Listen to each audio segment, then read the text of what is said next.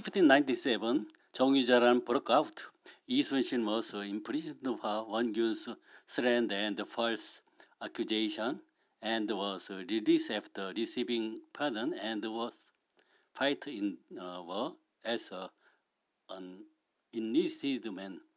Won-gyun, who was appointed as a Samdo Naval Control Officer instead of Yi Sun-shin, however, was defeated in the Battle of Chilcheon-ryang because he could not handle the invading Japanese enemy.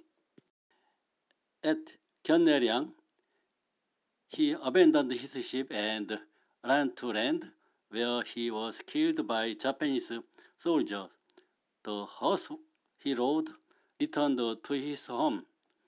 In the family, they felt he's dead. However, Won-gyun's body was not found. Only a grave without a body was built. The horse was buried in the lower left corner of the Wongyun's mausoleum.